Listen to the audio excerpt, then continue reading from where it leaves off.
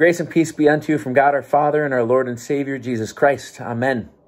Today is Friday, December 4th, in our week 1 of Advent.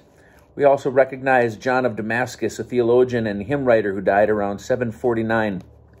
Our reading for today comes from Jeremiah, the 1st chapter, verses 4 through 8.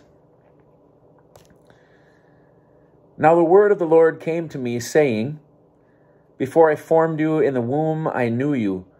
And before you were born, I consecrated you. I appointed you a prophet to the nations. Then I said, Ah, Lord God, truly I do not know how to speak, for I am only a boy. But the Lord said to me, Do not say I am only a boy, for you shall go to all whom I send you, and you shall speak whatever I command you. Do not be afraid of them, for I am with you to deliver you, says the Lord.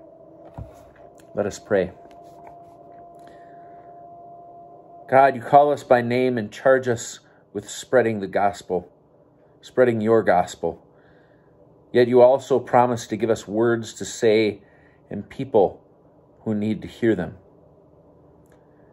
When we are afraid, give us courage to speak boldly and with compassion. Send us your Holy Spirit to advocate for us. We pray this through the Christ. Amen. Have a wonderful weekend. Be blessed.